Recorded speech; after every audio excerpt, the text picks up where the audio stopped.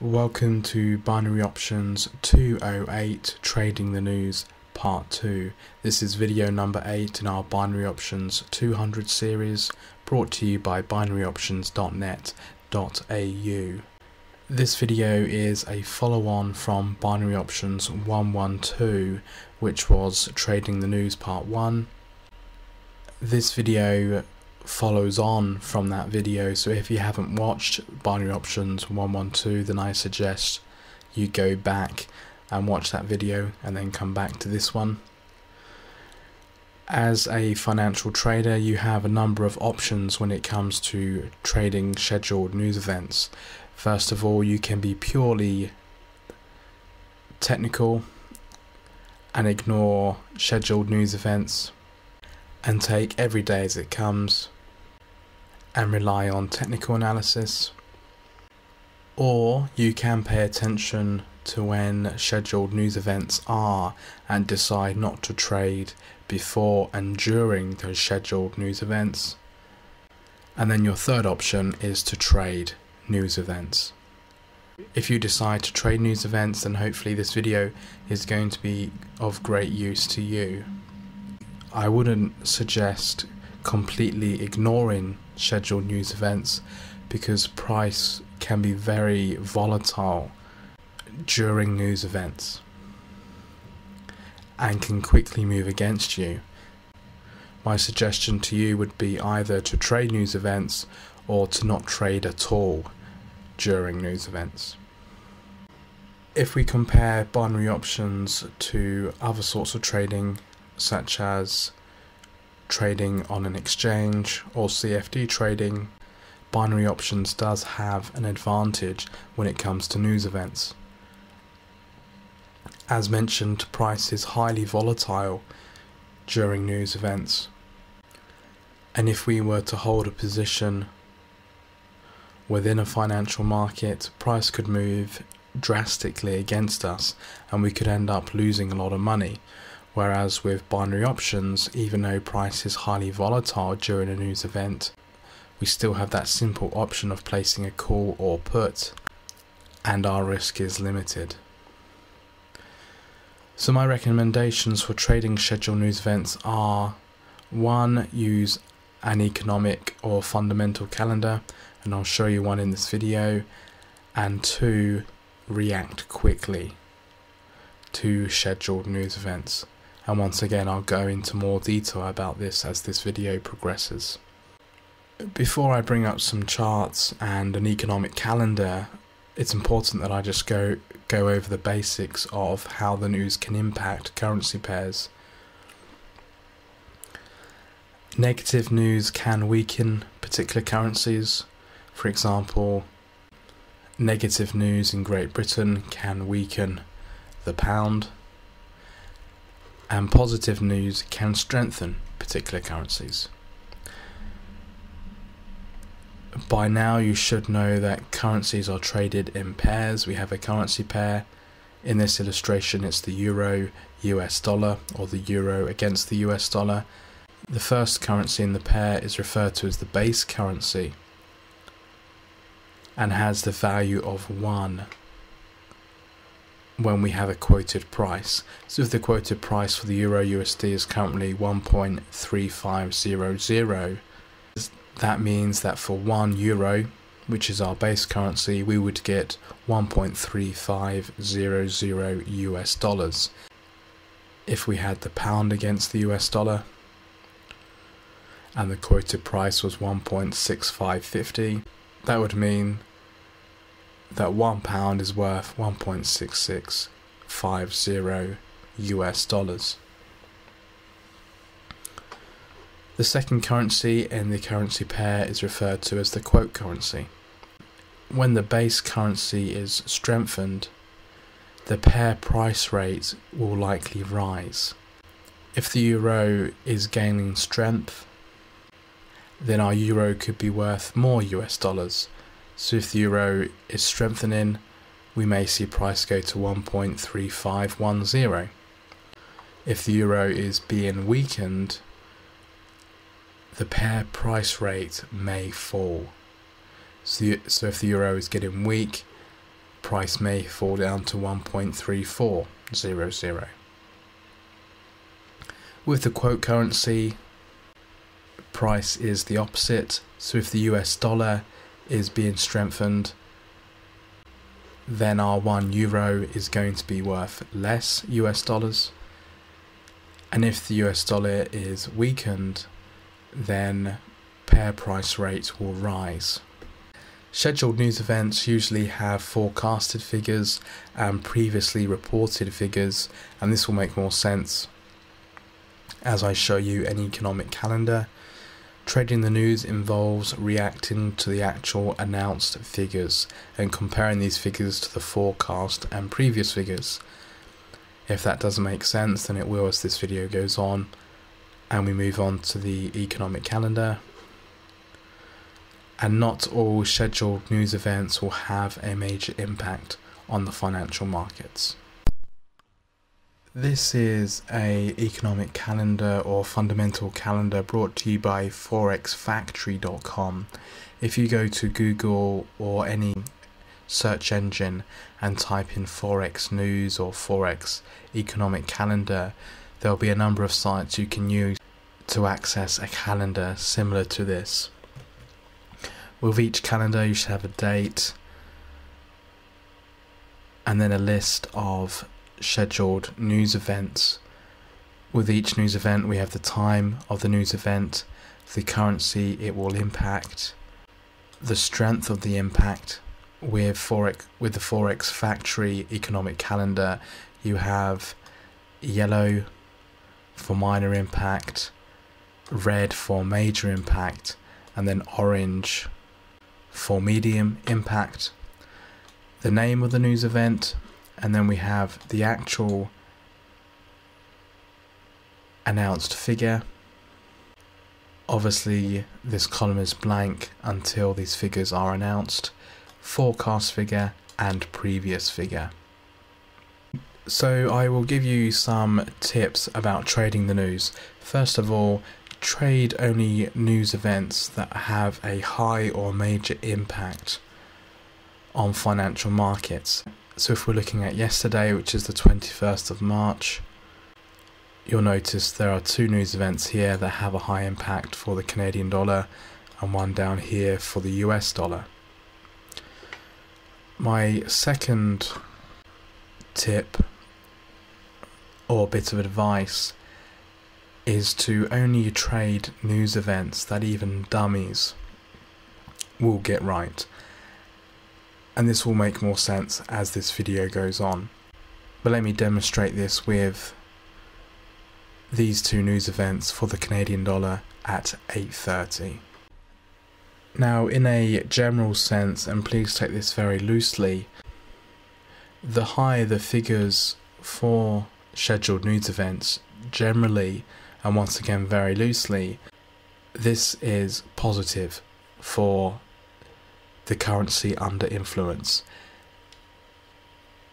If figures are lower, this generally has a weakening effect on the currency under influence. So let's take this first news event, which is CPI, high impact, 8:30. The previous figure was 0.2% and we've forecast 0.5%. So we've forecast a better figure than what was previous, which is a good sign for the Canadian dollar. When the actual figure is announced, it's 0.7, so even better than what is forecast. So a very strong sign for the Canadian dollar. And this is what I mean by news events that even dummies could read. Our previous was 0.2, we're forecast 0.5, which is better, and we actually come in at 0.7. A strong signal that the Canadian dollar is going to strengthen. Let's look at our second scheduled news event at the same time. This is retail sales, once again has a major impact. Previous was minus 1.5, Once again, we're forecast better at 0.9, which is a good sign for the Canadian dollar, and we actually come in at 1%, so even better than what is forecast. We have two news events here that are clear signs that the Canadian dollar could strengthen. These are perfect news events to trade.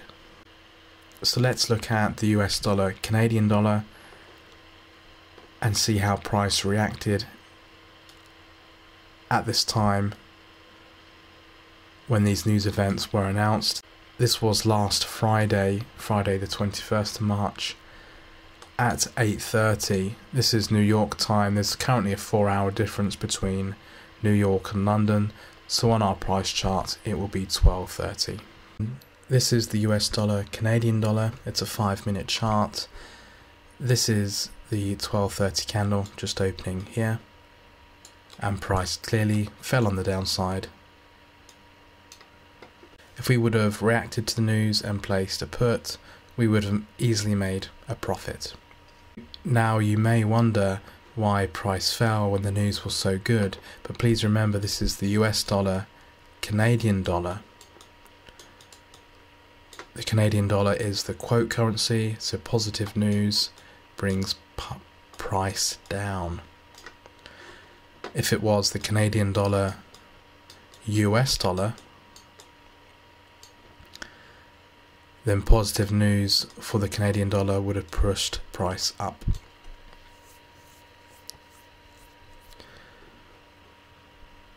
So a nice simple trade. Let's look at some more demonstrations.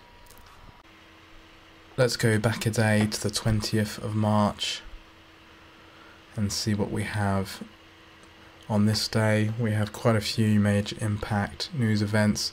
This one, there are no figures because it's a governor speaking from the Bank of Japan. I personally wouldn't have traded this. As mentioned, I'm interested in nice, easy news event setups. We have a couple here for the Swiss franc. Once again, no figures for this one. And this LIBOR rate, we have a previous figure and a forecast figure which are the same, so it's not looking too promising even before the actual figure is announced, and when it is, it's the same again. So I would not have traded that news event. Let's see what else we have. We have three here for the US dollar. Let's take these two at 10 AM. Two high impact, existing home sales and manufacturing index. Home sales, previous 4.62, forecast better at 4.65, and the actual comes in at 4.6, which is worse than the forecast and worse than the previous. So this is not looking good for the US dollar, that the US dollar may weaken. Manufacturing index minus 6.3, forecast a lot better at 4.2, and then actual comes in even better at 9. So a major sign that the US dollar may strengthen. Now we have two conflicting news events here, one saying the US dollar may weaken, one saying the US dollar may strengthen. If we have conflicting news events, in my opinion, it's better to take a step back and not get involved.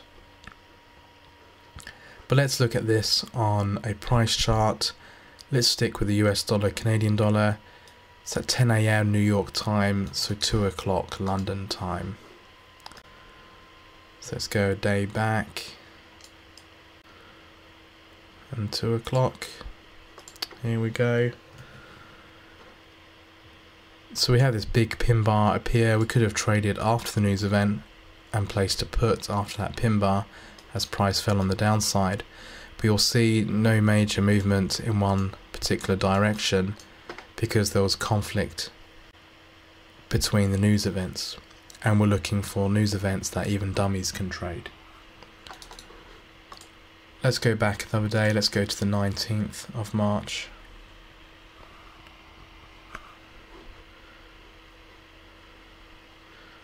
Okay, and let's take a news event a dummy can trade.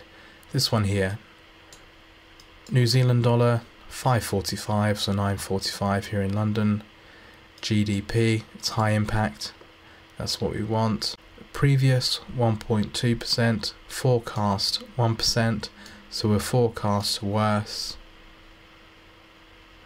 than what we were previous, so not a good sign for the New Zealand dollar, and our actual comes in even lower, so a very poor sign for the New Zealand dollar. The New Zealand dollar could really weaken. Let's find a price chart. Let's go to the New Zealand dollar, US dollar, stick with a 5-minute chart, and I believe we're on the 19th at 9.45, so just here,